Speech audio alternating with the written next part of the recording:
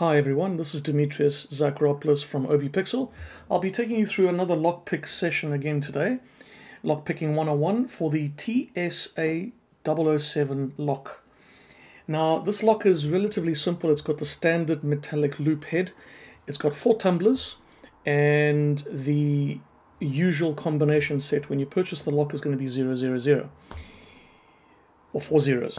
Now when it comes to unlocking in this scenario, there's a slight tumbler underneath that loop and it has to be released. You'll notice that the entry point for the keys has basically 2 little lines, one above and one below.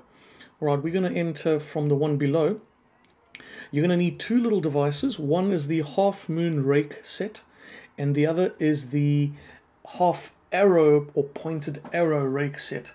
Now the arrow version of this rake set is going to be used as your tension hook in this case, so you can push the arrow lockpick down or inside and downwards, so you can drop the tumblers down, and with a slight change of hand position you're going to hold the rake set in position with the other fingers, and then you're going to open up, or you're going to enter basically with your half moon rake set from the top, join them up together and slightly twist them at the same time, slowly releasing the tumbler and dropping down that particular loop tumbler down so it can unlock the lock.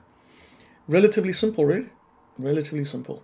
And bear this in mind when you next purchase your TSA locks. Yes, they're not designed to be foolproof. They are designed to be opened by the airport's company staff in case they need to get into luggage. And for your sake, it's just a deterrent. It's not really the ultimate way to secure your luggage. Hopefully you've enjoyed this. Please subscribe to my channel. I look forward to your feedback and let me know how it goes with your lockpicking. Have a good day. My name is Dimitrios Zacharopoulos from Obipixel. Thanks everyone and goodbye.